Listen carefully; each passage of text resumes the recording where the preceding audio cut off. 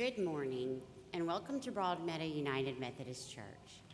Here at Broadmeadow, no matter where you've come from or you're going, what you believe or doubt, what you're feeling or not feeling, what you have or don't have, and no matter whom you love, all of who you are is welcome into this community of faith by a God who loves you passionately. Thanks be to God.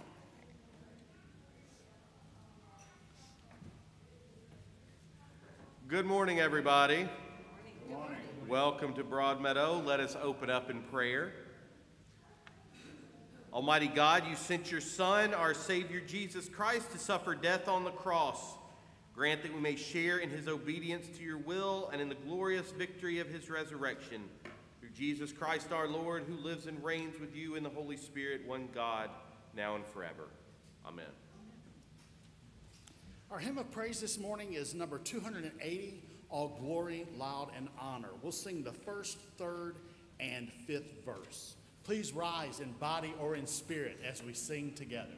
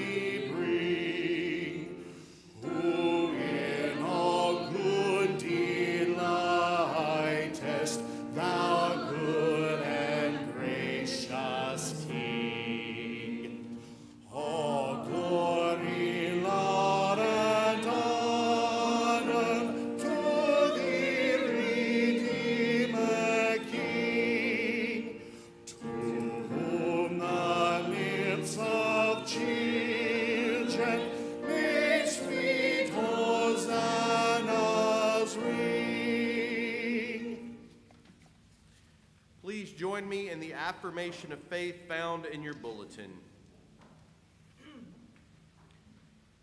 We believe in a God who walks headfirst into the world's suffering, who lights a candle in the darkest night, who pulls back the curtain so we can see the stars. We believe in a God who does not shy away from the truth, who is bold in seeking justice and humble in taking power.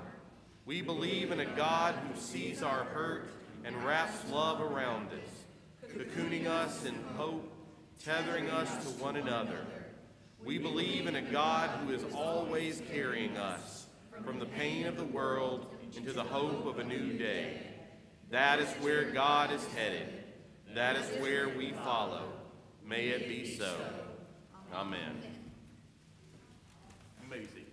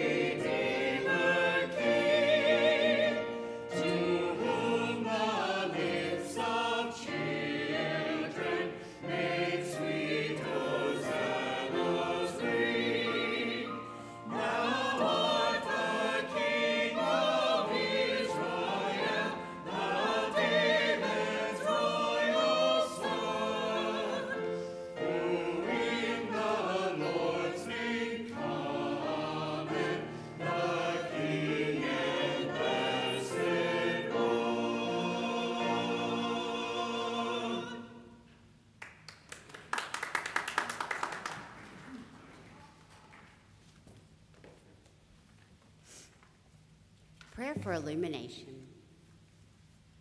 Holy God, sometimes it's hard to hear you over the hosannas.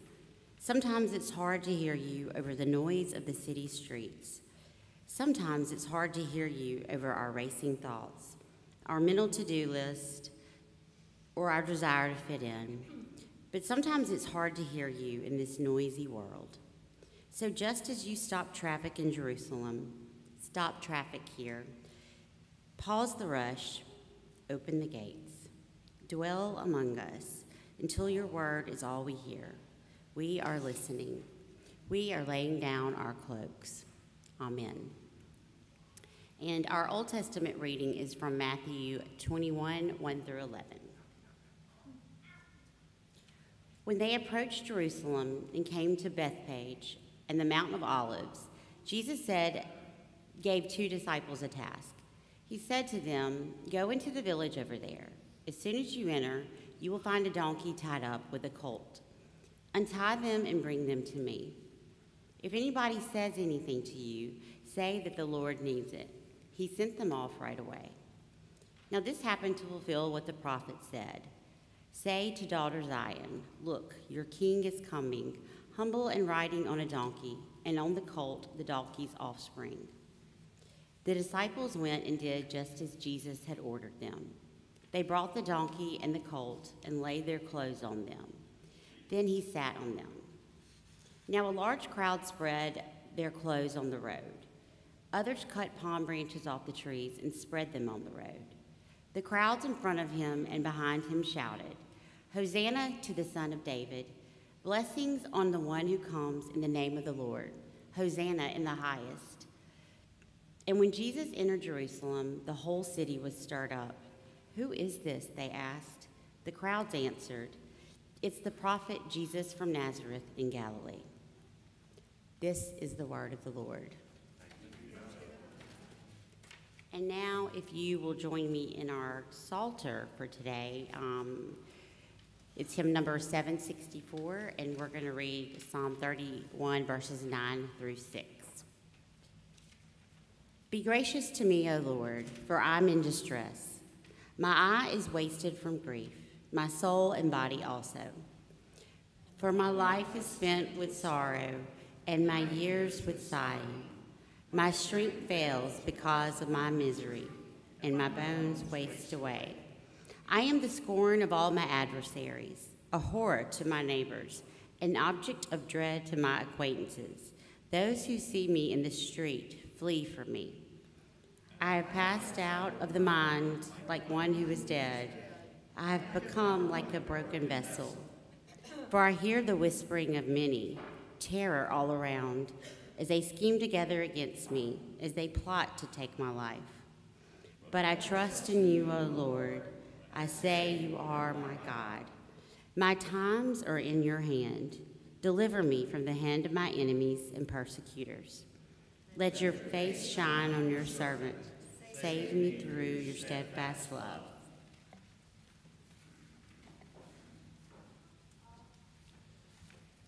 The hymn of preparation is "O Sacred Head Now Wounded." It's number 286.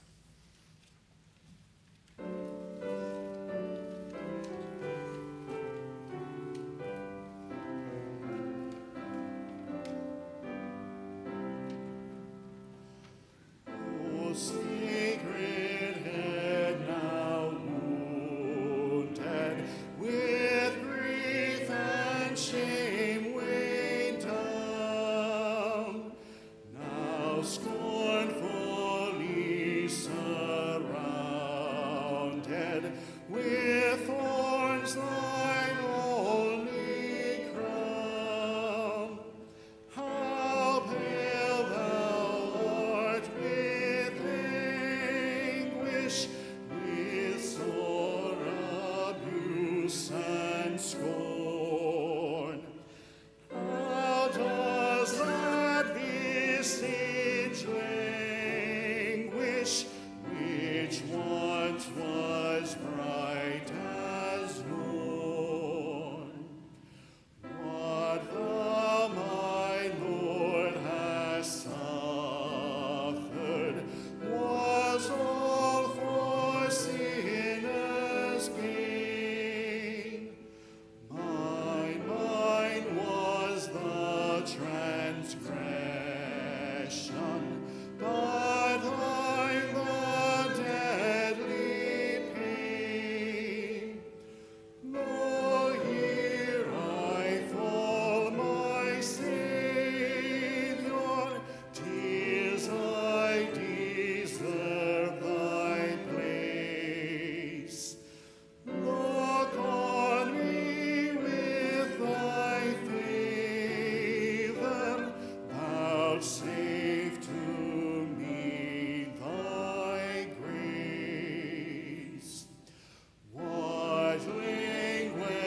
shall I borrow to thank thee, dearest friend, for this thy dying sorrow, thy pity without end? Oh, make me thine forever,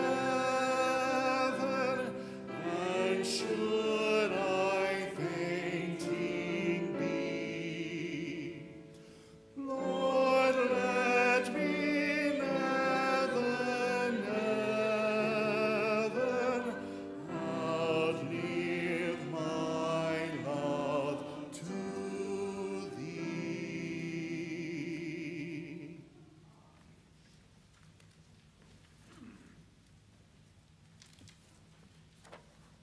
I'm not ready to read the Passion story just yet, so we're going to call an audible and put that off until a little bit later. So let's pray. Almighty God, may the words of my mouth and indeed the meditation of all of our hearts be acceptable to you, our strength and our Redeemer. Amen.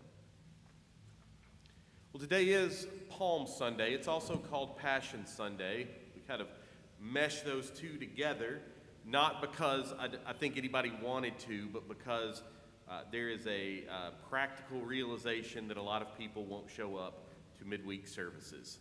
And so we don't want you to get the triumphal entry and skip straight ahead to the resurrection. We have to have the crucifixion somewhere in there. And we're going to read that a little bit later, but I do think that one of the issues we have sometimes is that Palm Sunday gets a little bit of the short shrift. I mean, yes, we've got, churches have the kids come in waving the palms like we did with Julian, and it's cute and it's wonderful. But we use Palm Sunday to look ahead to Easter, well, to Good Friday and to Easter. And I don't think that's necessarily a bad thing, but I think that we do need to spend a little bit of time in Palm Sunday a little bit. It's the beginning of Holy Week, but in and of itself, it's an important thing that is happening. It's an important story. It is an important part of the life of Jesus. It is its own thing, and we need to kind of take a moment to sit in it, to dwell in it. We often use, and you've probably, most of you, if you've heard many sermons on Palm Sunday and Good Friday, you've probably heard the story, and you've heard it explained. These are the same crowds, right? The crowd that's yelling Hosanna and welcoming Jesus into the city on Palm Sunday. Just a few days later, the ones saying, crucify him, crucify him. And it's not a bad sermon, don't get me wrong. You'll hear it again someday, and I think it's a fine one. I'm not actually sure it's the same crowd, but that's me. If I'm not going to go off in the weeds there. But let's again talk about this story. What happens to begin with is Jesus is embodying prophecy for a moment. Jesus sends his disciples into kind of Bethphage, this what we would call now a suburb of Jerusalem. And as they have been traveling, of course, to Jerusalem, his disciples have asked him, well, where are you headed? Where are we going? Where are you headed? And he says, to Jerusalem. And they say, well, Jesus, if you go to Jerusalem, they'll kill you. And Jesus said, but I have to go. Well, where are you headed? And so he goes, and he sends his disciples to Bethphage, and he says, you're going to find a donkey, and you're going to find a colt. And you're going to take that donkey, and then you're going to take that colt, because I need it. And people are going to ask you why, and you're going to tell them why, and they're going to let you have it. Now, this is kind of the first thing. That there's a prophet who says, say to daughter Zion, look, your king is coming to you humble and riding on a donkey, on a colt, a donkey's offspring. And the prophet was kind of utilizing poetic repetition. A donkey, a colt. I mean, it's the same thing. But Matthew is really trying to get literal here. And he says, Jesus is riding in on both a donkey and a colt, which seems kind of awkward to me. trying to ride two different pack animals at the same time. But what's happening, I mean, really, he's embodying Scripture. Matthew wants to kind of show that this is Jesus who this isn't coming out of nowhere. And the people who welcome Jesus in know exactly what Jesus is doing. The crowds and the rumors about Jesus have said that here's someone that we think might be the Messiah, might be the king. And so they're waiting on signs to show them that that's who he is. And what happens is he rides into Jerusalem on a colt, on a donkey, and they say, I know where that's from. I've read that one.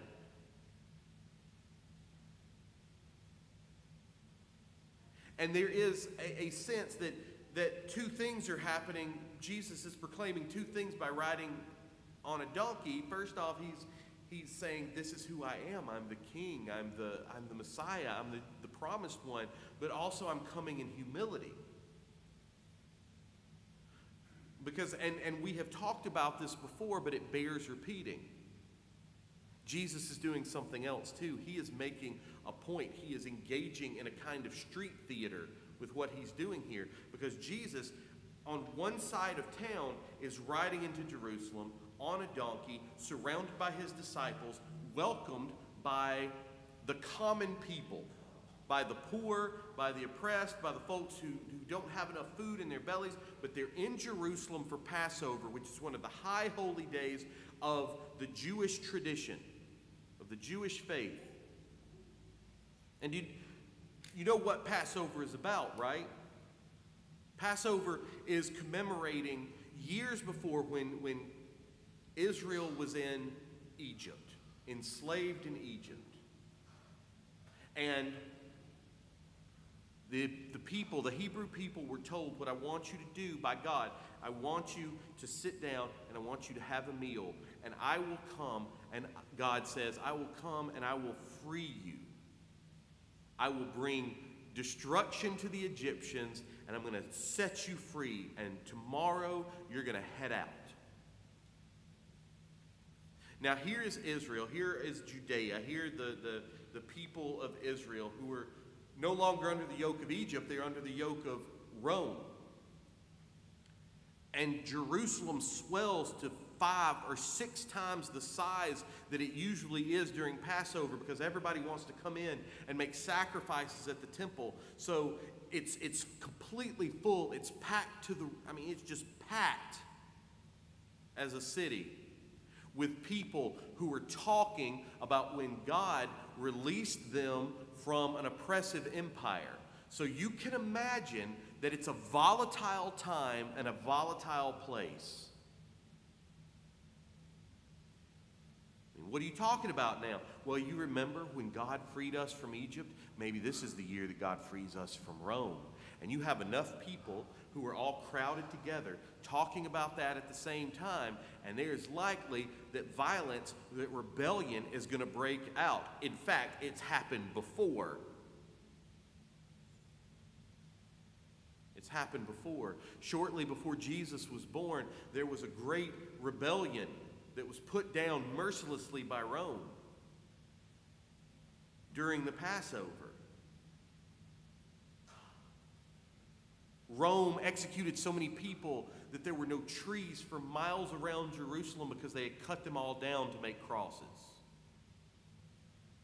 Passover in Jerusalem was a dangerous time, and Rome knew it. The Roman Empire knew it. The local governor, Pontius Pilate, knew it. And so while Jesus was riding in on a donkey, surrounded by the common people on one side of town, on the other side of town, at the same time, what was happening was Pilate, the Roman governor, is riding in through the opposite gates. He's riding in. Instead of riding a donkey, he's riding a war horse. Instead of surrounded by apostles, instead of surrounded by disciples, he's surrounded by the legions, by the soldiers of Rome. Instead of being greeted by the common people, by the poor, by the oppressed, he's greeted by the wealthy, by the powerful, the local dignitaries, the high priests, the local nobles. And they are yelling as he walks in, "Here comes the conqueror. Here comes Rome, mighty, great Rome. Here comes a representative of Caesar, King of Kings, Lord of Lords." For that was his title. And on the other side of town from this important, powerful procession, this procession that looks exactly what we usually imagine power to look like, comes riding in Jesus. Not on a war horse, but on a donkey. Not with armor, but just a simple robe. Not surrounded by soldiers, but by disciples. Not being greeted by the high priest. Not being greeted by the local nobles, but being greeted by the poor. By those who felt the effects of the evil of Rome the most. And they are not yelling, they are not proclaiming, here comes the mighty conqueror." What they are proclaiming is, "Hosanna, save us, save us, save us." And so you see, the people had a decision to make. And I wonder how many of them asked each other, "Well, where are you headed? Where are you headed? Are you headed to one side of town to see the representative of the great empire of Caesar? Are you going to kind of fall to the back and you're going to see Pontius Pilate ride in with the great armies of Rome? Are you going to take your place with the important people? Is that what you're going to do? Are you headed over there to proclaim the greatness of the destructive power of Rome? Or are you going to head to the other side of town to see Jesus? To lay your cloaks, to lay your robes, to lay your palms on the ground and ask him to save you. Where are you headed? That's the question. You have a choice to make. We have a choice to make. We all have a choice to make. Which way are we headed? What will we choose? Which procession will we attend?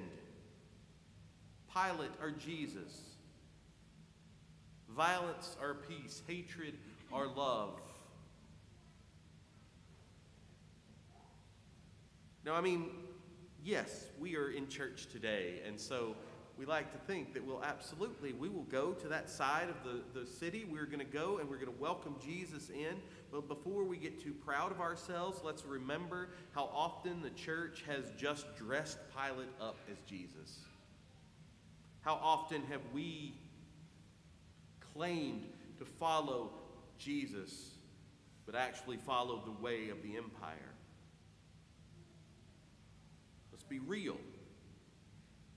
Yeah, the crowd turned on Jesus, and they turned on Jesus because he didn't look enough like Pilate. What they were hoping for was for Jesus to look just like the empire, for him to come in on a war horse, for him to hold a sword in his hand, for him to have the armies that he had called forth surrounding him. But what he did was he came in with humility. He came in showing that God does not look like what we want God to look like sometimes.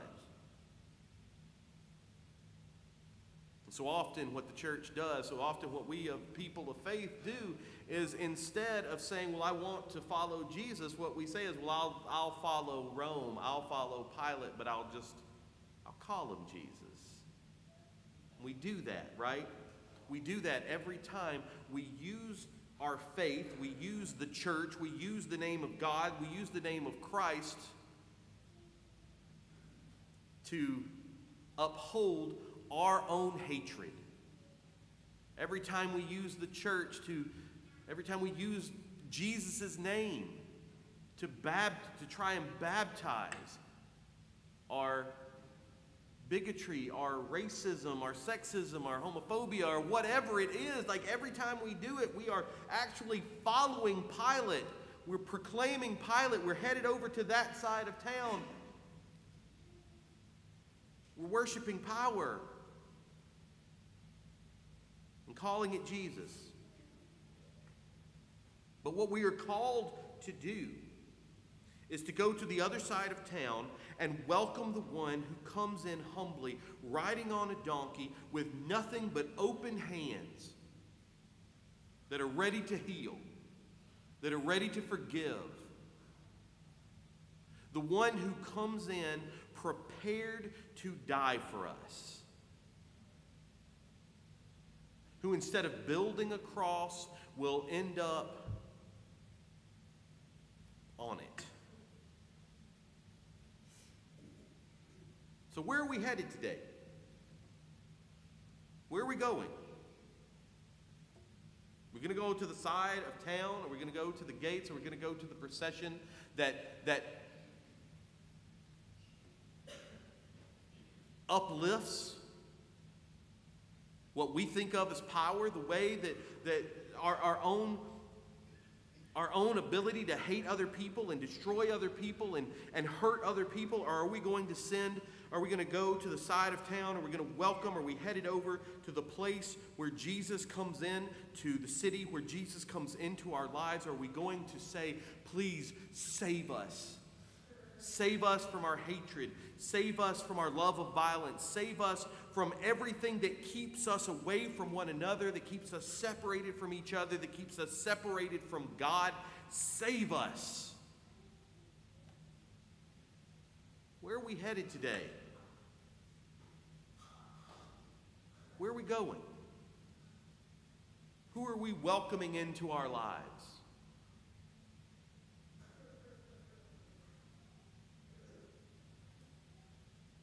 This is why we invite everyone to the table, right? Because here we get to experience Jesus Christ. God's grace through Christ, God's love for us, God's love for the whole world. And this is why every time we have communion, I remind you that it doesn't belong to me. I don't get to guard the table. I don't get to tell you who can and cannot come. It's not mine. It doesn't belong to me. It doesn't belong to Broadmeadow. We don't get to fence the table. It doesn't even belong to the United Methodist Church. This is God's table, and everybody is welcome here. Everybody. We do communion by intinction. You'll be offered a piece of bread.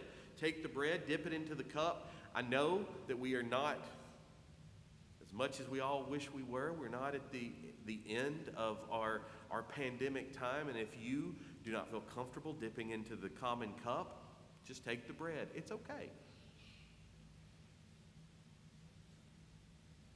But you're going to be invited to this place, to this table. And you're welcome here. No matter what. You're welcome here. So I'd ask you to turn to page 12 in your hymnal. Sorry, not the Bible, in the hymnal.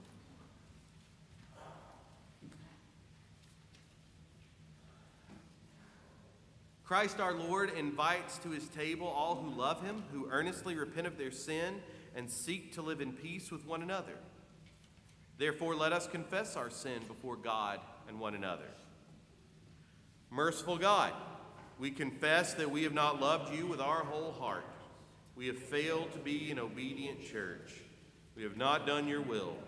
We have broken your law. We have rebelled against your love. We have not loved our neighbors. We have not heard the cry of the needy. Forgive us, we pray. Free us for joyful obedience. Through Jesus Christ our Lord.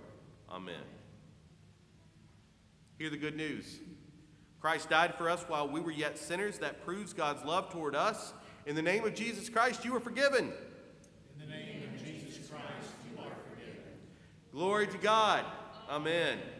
Now let us offer one another signs of reconciliation and love. The peace of the Lord be with you. And also with you.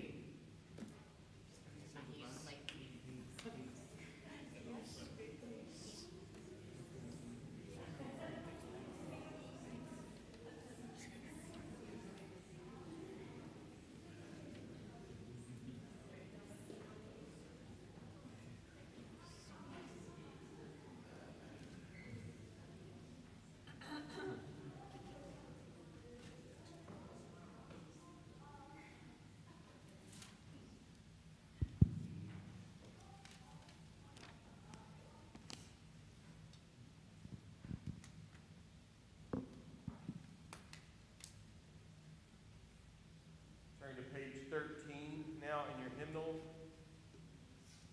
with a great thanksgiving. The Lord be with you. And also with you. Lift up your hearts. We lift them up to the Lord. Let us give thanks to the Lord our God. It is right to give our thanks and praise. It is right and a good and joyful thing always and everywhere to give thanks to you, Almighty God, creator of heaven and earth. In love you made us for yourself, and when we had fallen into sin and become subject to evil and death, your love remained steadfast. You bid your faithful people to cleanse their hearts and prepare with joy for the Easter feast, that renewed by your word and sacraments and fervent in prayer and works of justice and mercy, we may come to the fullness of grace that you have prepared for those who love you. And so with your people on earth and all the company of heaven, we praise your name and join their unending hymn. Glory, glory, glory. Holy, holy, holy. God, Lord, God of power and might. Heaven and earth are full of your glory. Hosanna in the highest. Blessed is he who comes in the name of the Lord. Hosanna in the highest. This is why I have the book of worship.